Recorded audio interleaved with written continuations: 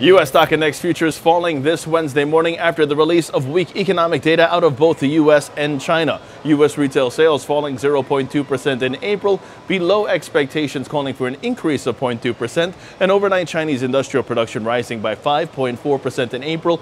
On a year-over-year basis, that's the slowest pace of growth since May 2003.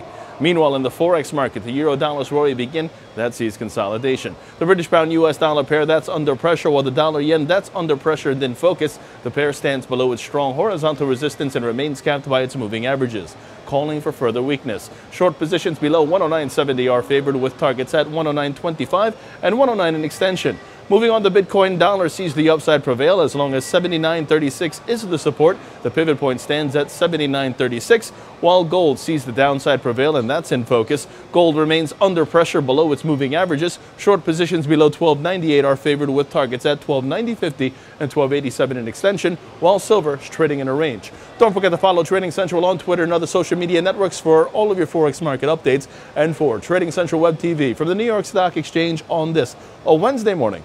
I'm James Swinney.